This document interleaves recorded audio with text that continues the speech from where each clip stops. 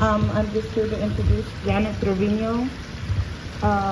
She, her is a platonic touch cuddling and rehabilitative touch specialist who designs intuitive spaces for authentic interpersonal connection through touch and interpersonal awareness and human evolution.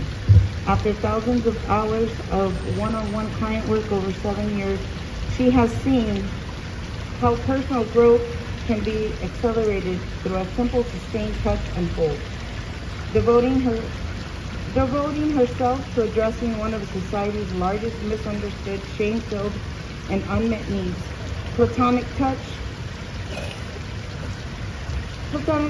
people are finding purpose and wholeness, is addressing people are finding purpose and wholeness again. Janettrevino,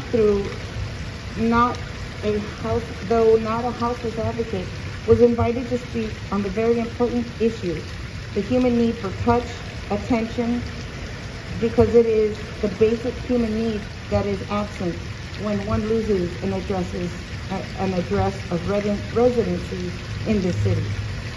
Once one loses residency of an address, the city seems to see such a person as a nuisance, and houseless folks become ghosts. That is what some feel like when becoming homeless, like ghosts that nobody wants to see. Thank you, Ben.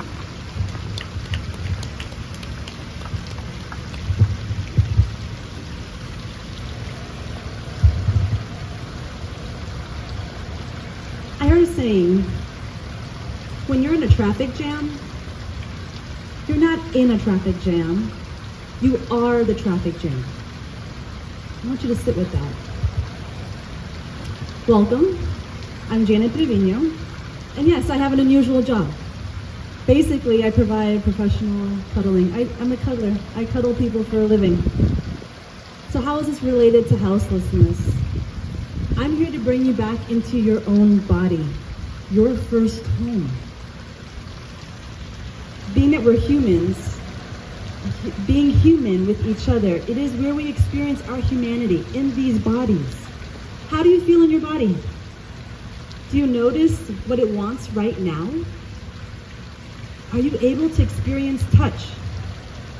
Do you want a hug? Do you wish you could cuddle up to someone right now, except it's really hot? Maybe you don't. But would that be something that you might want? Many of us are walking around completely disconnected from the body. And it's not without reason. Many of us have experienced trauma, abuse, mental health issues. So many of us are houseless in our own bodies. And sit with that.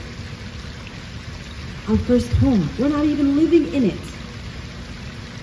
How can we begin to possibly understand one of our fellow houseless family members when we're disconnected from our own bodies, our own selves? It begins here. I spent time with a houseless person on a project for about 2 months. His name is Sam. And all he wanted to do was to be on me and touch me. And we created an agreement that was okay. Holding my hand, touching me, giving me hugs, taking pictures with me. And I could just tell that there was that touch hunger. There was such a need, like he hadn't had that. Someone who actually would allow for touch to be exchanged between us. The following summer, he passed away from a heat-related illness. The need to feel our humanity via touch is vital.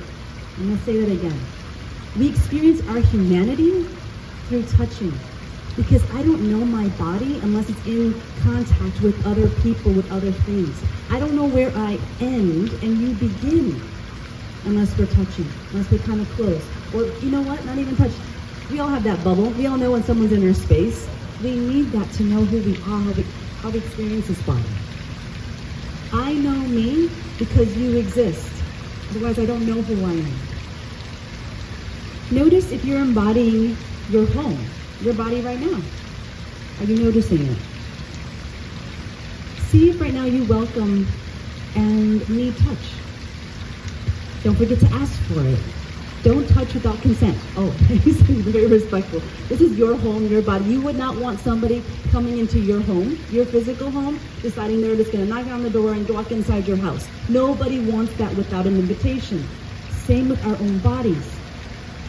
So you can just acknowledge your needs.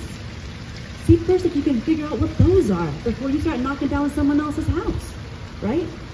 Or their tent, or wherever it is they're living. Check in with yourself. What do you need? And I'd like to have some interaction here a little bit.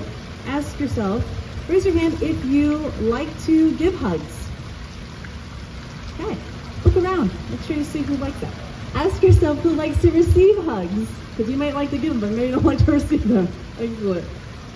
I'm not going to pressure you to touch anyway right now or do anything like that, but don't forget to ask. If you have that need, if you're experiencing in your home a need for something, ask someone for that. Be in your home.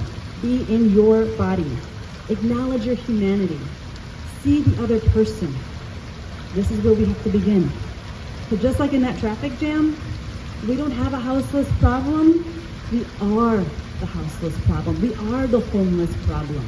It begins here inside us, in our own bodies. Thank you.